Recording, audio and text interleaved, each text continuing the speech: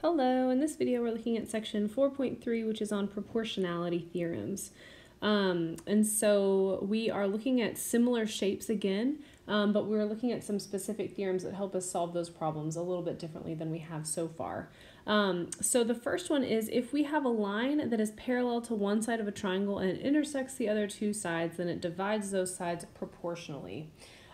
Basically what that means is if we have two triangles embedded in one another, and the sides, the bases are parallel to each other, then we have similar triangles. And we looked at this in the last video. These are similar by angle. But we have a few more proportions that we can consider, and sometimes they'll make it a little bit easier for us to solve problems. So for example, on this one, we can look at A and B, and we can say that those match up to C and D on the other side. So A over B we can make equal to C over D. And then A over E, so E is the length of that whole side, is going to be proportional to C over F. And then B over E, so that's the bottom part of this left, the bottom of the left side, over E, the whole length of that side, is going to be proportional to D over F. So let's look at some examples. Basically, these make problems easier when we have a picture like number 1, because we know 33 and x on the left side and 27 and 18 on the other side. And what we can do is we can actually just set up the proportion the way the picture looks. We can do 33 over x equals 27 over 18, like that, and we can just cross multiply it. So again, the proportion is 33 over x is equal to 27 over 18.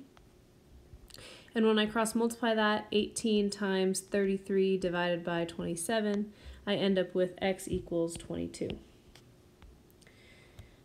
On the next one, I know the bottom part of this is 4 and the whole thing is 14. So I can subtract to see that the top part is going to be equal to 10.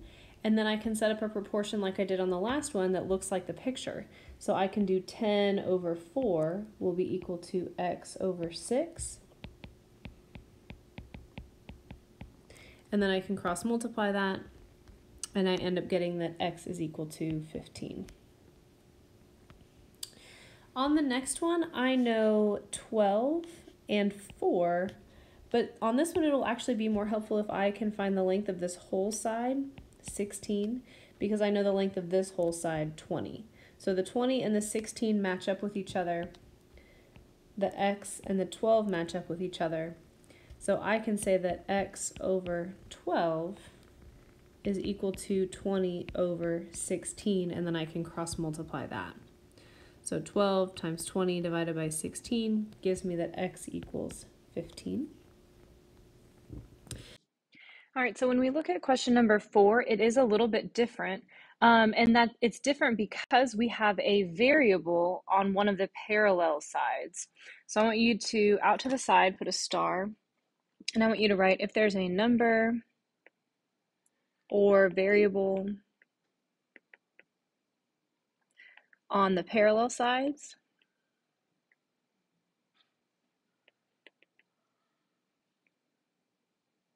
we are going to redraw our two triangles. And this is how we worked these questions on the last set of notes. So what I'm going to do is I'm going to draw my top triangle, and the sides that I have on there are 6 and x. And then the large triangle that I have, my sides are 20 across the bottom, and then this whole side on the left is 10. And because I have those parallel lines in the original picture, my corresponding angles are congruent on the left and my corresponding angles are congruent on the right. So I'm going to go ahead and mark those angles on my new pictures that I'm drawing so I can see how my sides correspond to each other. So from here to set up my proportion, I'm just going to pick one triangle to go on the top and one to go on the bottom, and I can set up my proportion. So I can see that 6 corresponds to 10. And then I can see that x corresponds to 20. And then I can just go ahead and cross multiply from there. and that gives me that x equals 12.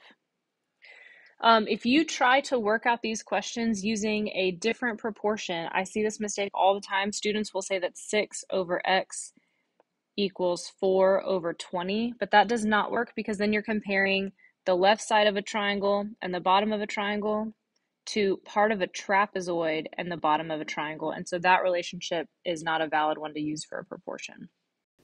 So then we have what's called a corollary, which basically means that it correlates to what we were just talking about, but it's not exactly the same. And so when we have, I call these, they kind of look like a ladder, so they're kind of like ladder problems. We'll set up the proportions for these just like we did on that first and second one on the last section. So we can say that x over y will be equal to y over z. And so these are pretty easy. When all three of these lines are parallel, A, B, and C, we can set up the proportion just the way our picture looks. So like on number 5, we can do 15 over 10 equals x over 14 and cross multiply. So I'll do 15 times 14 and divide that by 10 to get that my x is equal to 21. On the next one, it says that AB is 50. So that's all of this is 50. And then we are looking for x. So because we're given the parallel lines that we have over here, we can set up a proportion. We know that x matches up to 8, and then we can see that 50 is going to match up to the sum of the other sides. So if I add 8 and 10 and 12, I get 30. So then the proportion I could do would be 8 over x, to do the circled parts together, would be equal to 30 over 50. And then I'll cross multiply. I'll do 8 times 50 and divide by 30 to get that my final answer for x is 13.3 repeating, which is 40 divided by 3. And then our last problem type for our notes today is about an angle bisector theorem.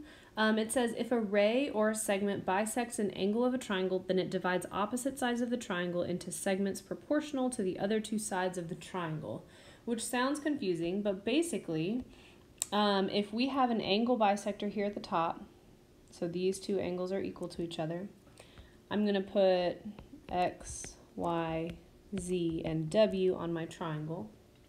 If we have an angle bisector like that, then we can say that x over z is equal to y over w. So I'm going to put that in my conclude section, that x over z equals y over w. So then if we look at example 1, or I guess it's example 7, not 1. If we look at example 7, we see that we have an angle bisector here at the top. So that means that I can do these two parts in a fraction equal these two parts in a fraction. So far I have x over something equals 27 over 18. So to figure out that something, I say since the whole side here is 42, I subtract 18 from that, and I end up seeing that this part of the triangle is 24. So that will go on the other part of my proportion that I don't have filled in yet. And so that means I can do 24 times 27 and divide by 18 to get that x is equal to 36. On the next one, my angle bisector that I have is here. So I'm going to do my proportion this way, 6x over 5x. It's like they've got the picture turned to the side, but that's okay. Equals 10x minus 4 over 7x. So let me write that out. 6x over 5x equals 10x minus 4 over 7x. Now, on a problem like this, before we cross multiply, since I have x's in both parts of my fraction on the left, I can reduce those x's out, but I cannot do the same thing on the right side because I have this minus 4. So in the event that you have 6x divided by 5x or something like that, where you have just a number with x on the top and bottom of your fraction, you can reduce it like that when we're cross multiplying. Technically, those x's will give us an extraneous solution of x equals 0, but we're not going to worry about that for now. For now, we're just going to cross it out, and you can talk about that later when you get to algebra 2. So when we cross multiply this, now I'm doing 6 times 7x, which gives me 42x.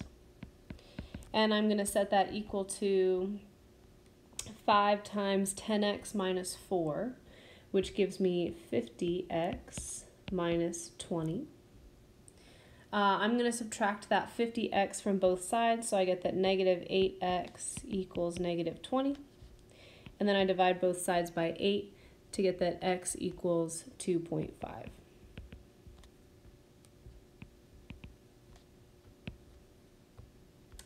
And then on the last one, when I go to set up my proportion, I have something over 20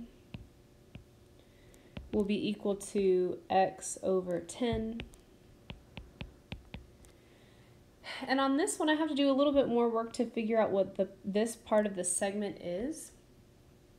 So since the whole segment is 15, and I know that the right side of that segment is x, that means that the left side of that segment is going to be 15 minus x. So that when I add the two parts together, it would equal 15.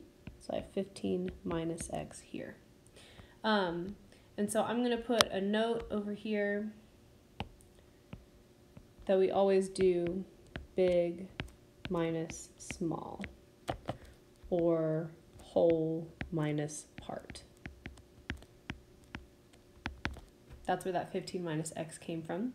And then I can cross multiply that. So when I cross multiply going this way, I get 150 minus 10x. And when I cross multiply going the other direction, I get 20x. I'll add 10x to both sides. And then I divide both sides by 30 to get that x will equal 5.